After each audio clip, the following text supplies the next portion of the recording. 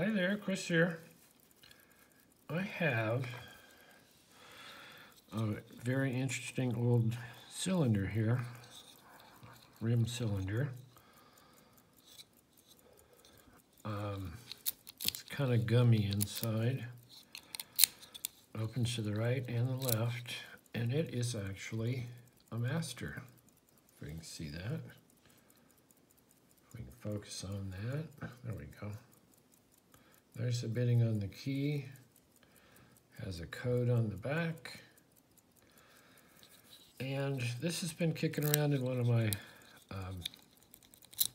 my lock drawers for quite a while.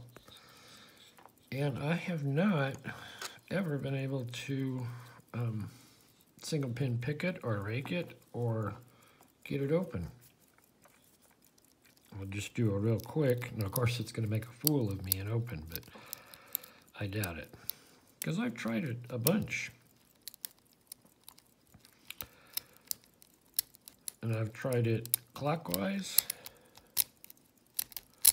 and I've also tried it counterclockwise. Here, I'll try and rake it and rock it. So it's a little annoying not to be able to get a master lock this old rim cylinder open, it being a master. So I was watching Helpful Lockpicker the other day, and he was doing a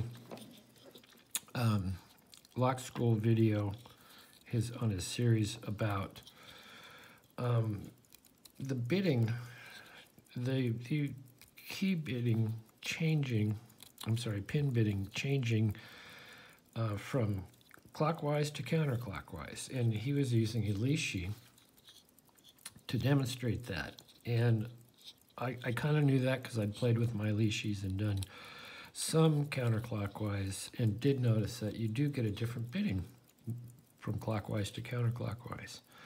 Then I started thinking about this, well, this looks like, this keyway looks like a quick set. So I got out my trusty Lishi, my KW1, and thought I'd give that a try.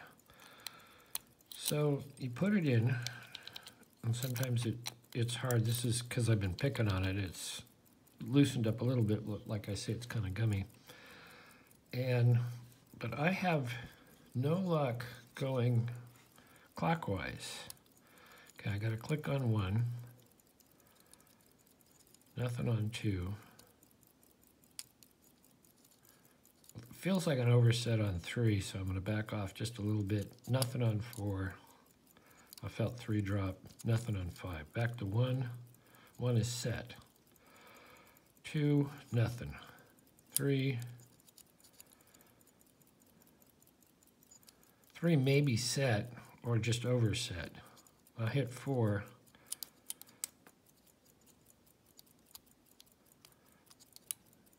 And I'm messing with my tension. I'm trying to get this to bite, and it won't bite. So we'll take it out, we'll clear it, we'll put it back in, and then I tried it counterclockwise, which is a little bit more difficult in the hand. So now we have nothing on 1, really nothing on 2. Nothing on 3. So you start thinking, oh, well, this isn't just, this is not working. And then we get a bind on 5, which we never got before. And we get a nice click. That's a set click. And then we go to 4. And that feels like an overset. Back to 5, it's still set. If I don't get anything 3, 2, 1, then I know 4 is overset. So we're going to loosen it up again. We'll just start in the back. 5. I'm not going to mess with 4. And I can feel a little resistance passing 4. Key pin's in the way. Nothing. Oh, wait a minute. No, nothing on 3. Nice click on 2. Now 1's binding. Nice click on 1. Felt a minute rotation of the core. So 1 feels good. 2 feels set. Where are we with 3? Up, hit 3 and we're open. So the Lishi did it counterclockwise. And so our bidding on this key should be, if I can read it, let's see. I'll try and read it through the camera. That looks like a 2 for 1, a 1 for 2. Is that 4? 4 for 3. Trying to get by 4. I can't get by 4. So it won't decode it, and I don't want to force my Lishi. But it did pick it. So I guess we're going to try and get my Lishi out. All right, something's not happening well.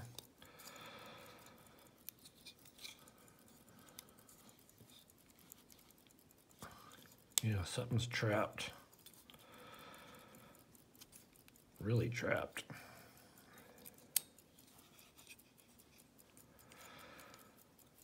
Want to go back in? No, it is stuck. There we go. I don't know what that was about, but I will try and gut this.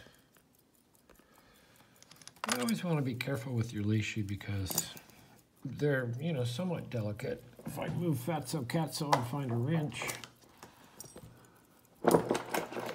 maybe we can get this off of here. Okay. Thank you, Sook. We are locked up, so I should be able to maybe get this off. I don't know if I don't think I've ever gutted this because I've never opened it.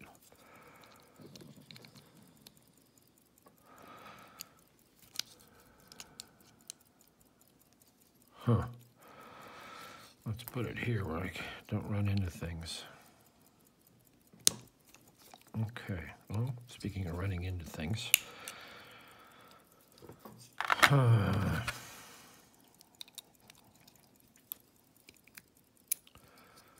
I did lock it back up, but that's all right. So we're open. It is going to come. All right. We'll shim this and hopefully bridge all that with the shim. I can't remember whose video I was watching. They were having trouble with gaps, like this kind of gap. These sort of things, but they didn't have a shim. So the shim takes care of, you know, all of that stuff. Wow, it was construction. It was set up as a construction because you can see a pin in there. That's what I'm thinking that is. Anyway, so it's 5-pin lock. So we'll go in. Probably doesn't want to come out very easy because it's gunky. All right. So that's 5. Sure we're in focus. And I'm sure these are all standard, but it is an oldie. It's kind of different. 3. I got this in a lot of locks on eBay. Can't remember what I was really going for. Probably not this, but this was sort of a bonus. Being a master, I had not seen a master rim cylinder. So that's that. We'll get our shim out of the way.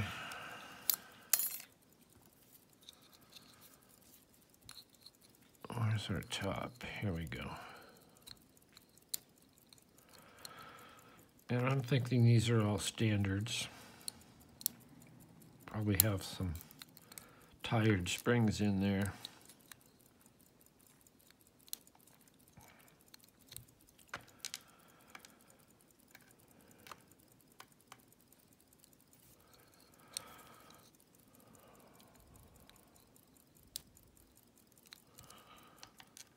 I'd be very surprised if there were anything but standards in here. And let's see if springs will come out. 1, 2. I see 3. I don't think I'm going to dig around for any more, but you get the idea. Anyway, I'll give a close-up of that. Those are our key pins and our bitting.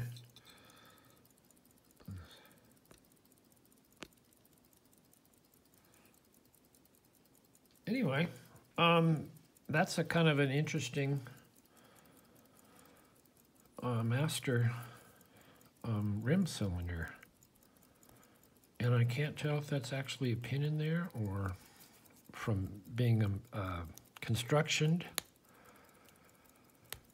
It does really not feel like it, but of course it could be stuck in there. I don't think I'm going to get it out though, which is okay because we wanted a picket counter, and this might go in that hole. It's hard to tell with all the gunk. Anyway, thanks for watching. Hit the like, subscribe. Thank you to all my new subscribers. Leave a comment. Say hello to the old soup dog. Whoa. Poor Suki. She puts up with so much. Anyway, we'll see you next time.